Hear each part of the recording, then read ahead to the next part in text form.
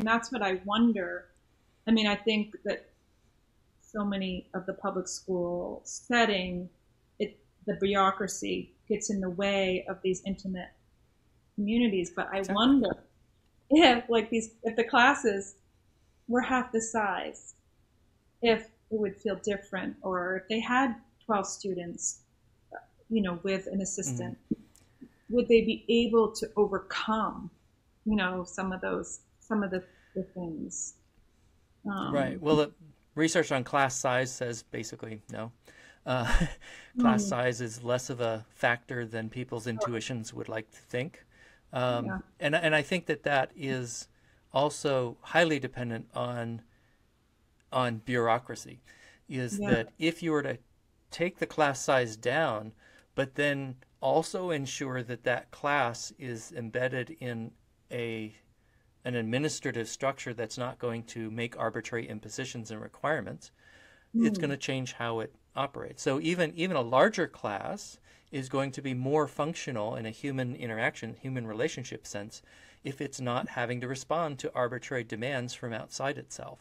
If for instance, a teacher is trusted as a real professional who has, professional judgment and professional, skills that need to be honored, like a doctor's professionalism and skills are honored, then when then they're free to make those decisions.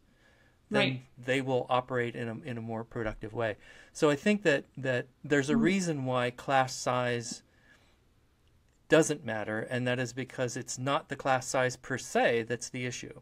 The issue is, how is that group of people relating to each other, and are they being forced to respond to things outside of their group that are arbitrary? Now, of course, there's always going to be things outside the group that are non-arbitrary, like you do have to be safe, you do have to be respectful, some of those things are, that's societal expectations are real and important.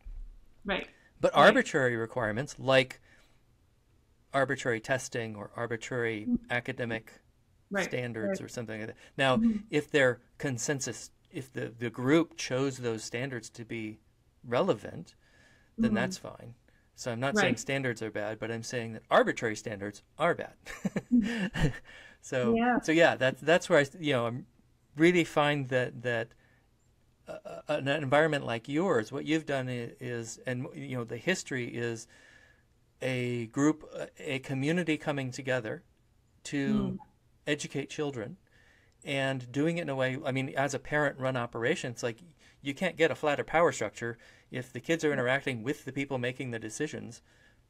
That's as democratic as it can be, even if those parents might want to do things differently. But you've set it up as a consensus and consent, and now a director whose powers are limited, and even the director doesn't get to make arbitrary demands.